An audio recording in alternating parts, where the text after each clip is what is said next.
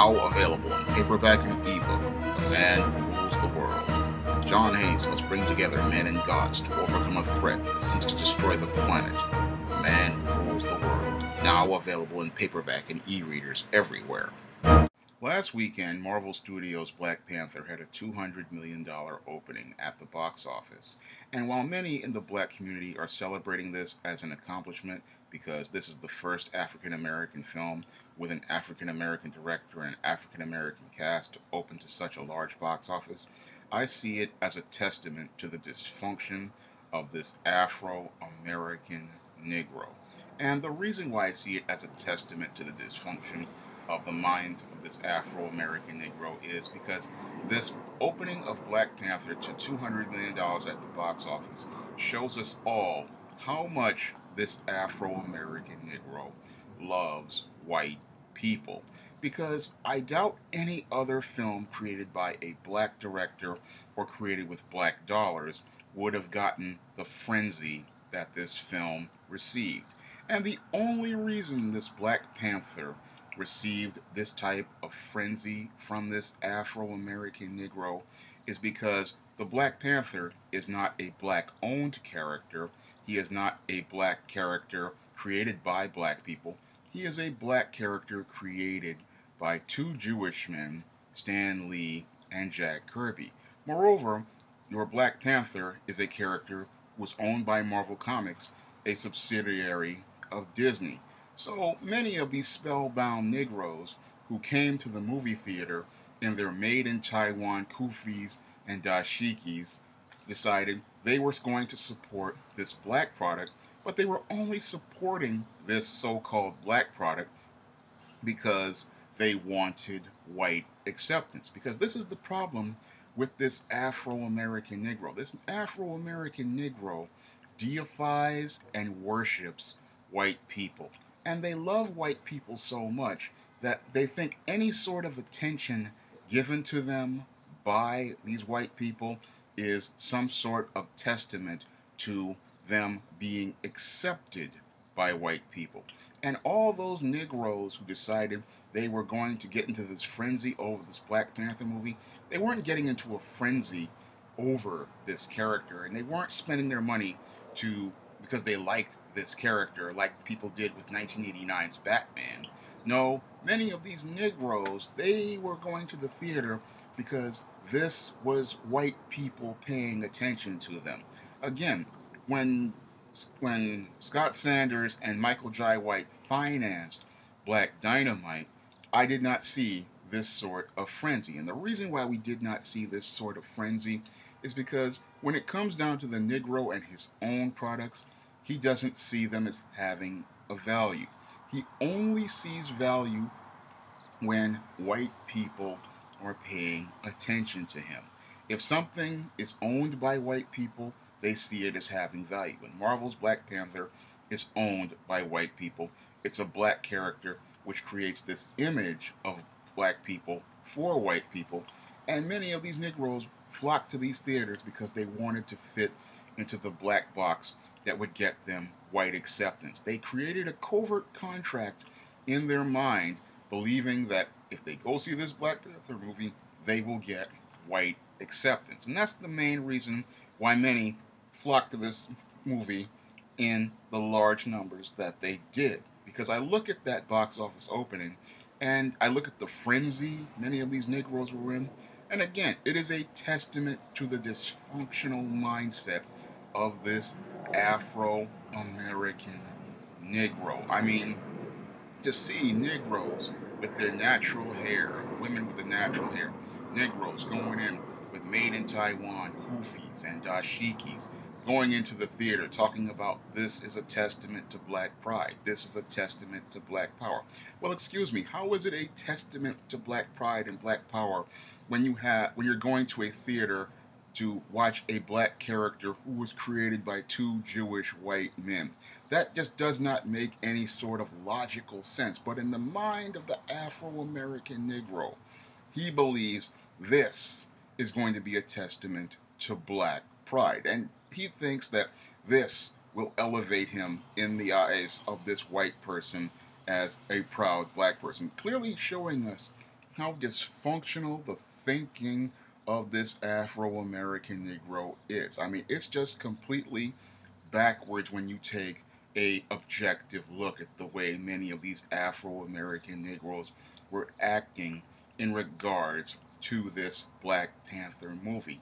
I mean, again, I never saw any of this same sort of emotionalism, even back in the days of the 1980s, with Spike Lee's She's Gotta Have It, Robert Townsend's Hollywood Shuffle, or many of the black films I have supported throughout the years, which were produced and financed by African Americans. I mean, I think about I Will Follow, which was directed by Ava DuVernay and financed with $50,000.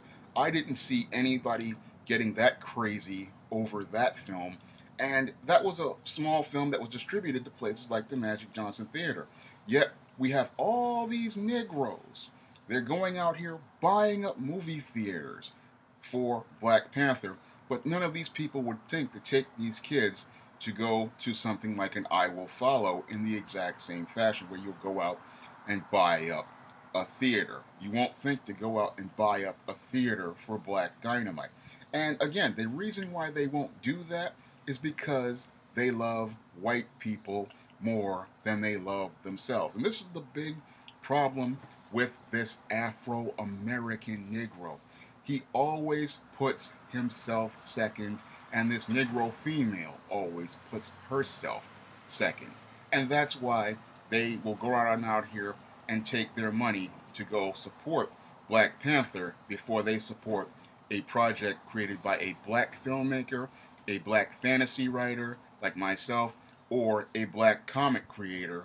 People who want to create content in their own image they don't see as having value, but the image of a black person created by a white person, they see it as having value because they deify that white person. And this black character, like the Black Panther, is someone holy because it's somebody who is creating an image of them which is coming straight from God. And that's the core reason why this Negro, again, ran out here and spent over $200 million of his $1.1 trillion in spending power to go see this Black Panther movie. I think about that $200 million opening for Black Panther, and I say to myself, here is a testament to the power of the black dollar. Unfortunately, it has been used in a completely dysfunctional fashion. The Negro has $1.3 trillion in spending power and $2.2 trillion in cash, and he takes it to go take kids to see a movie featuring a black character created by two Jewish guys who create their own vision of Africa to support a white corporation like Disney, but he won't take that exact same $200 million and open up one of these independent black films like an I Will Follow or a Black Dynamite out here, or even some of these other independent black films, and give them that type of strong opening to make a powerful statement to the power of the black dollar. Moreover, they won't take those dollars that they have after they've given $200 million to Disney and go out here and support many of these black comic creators who have their own comics, these black fantasy writers like myself who go out of their way to write fantasy stories which feature black characters, nor will they go out here and support many of these other black filmmakers out here who try to make films which tell stories about their experience. No, for them, this is all about this Black Panther. We're going to make this major milestone, when it's not really a milestone when you think about black characters in the Marvel Cinematic Universe, because we had War Machine back in Iron Man 2, we had Heimdall in Thor, we had the Falcon in Captain America, and we have always had black characters in the Marvel Cinematic Universe. Moreover, we had Blade, which Wesley Snipes used to revive the entire superhero movie genre, and heroes before that like Meteor Man and Blank Man. But the Afro-American Negro will erase all of that history, act like it does not exist, all because none of those characters were white approved by a corporation like Disney or created by a white person. God himself, and the Black Panther is created by God, So they're going to act like these characters don't exist because they were not created by God, nor do they get the attention of God, nor do they get the attention of the people at these corporations, which is the heaven that they come from, which is the Disney Corporation. So when I look at these Negroes, again, they show me how spellbound they are to this whole fitting into the white version of black with this whole $200 million they spent on this Black Panther movie, and how many in the black community, even many of these pro-blacks, do not believe in many of their concepts like group economics, and will twist these concepts all so they can elevate the white person's version of black instead of trying to create the darker shade of black, which is the black culture we create of ourselves, by ourselves, and for ourselves. No, they want to be accepted by white people, and that's why we saw so many people going out of their way to buy up entire movie theaters and send kids from schools to see this movie, and why so many people were in a frenzy over this movie. At the end of the day, we spent $200 million of our $3.3 trillion in cash and credit spending power to send it to the Disney Corporation, to send a message to the Disney Corporation that they don't need to value us, they do not need to regard us. All they have to do is put some crumbs on the table, and the Negroes will flock over there and not try to not to get better for themselves. They'll just take whatever crumbs are given to them and not show any sort of value. I mean, that's what this Black Panther movie was sending the statement to. We were not thinking about what we were going to do after this movie or even before this movie, because if we were in a mindset where we were thinking objectively and constructively, we would be saying, hey, they're going to make this movie, then we're going to go out of our way to support our own products. I mean, when they go out here and make movies featuring Asian characters, you don't see the Asian community in a frenzy over those kind of movies. No, they go out and support their own movies. They go out and promote their own movies. Same thing with the Hispanic community, and same thing with many other white ethnic groups.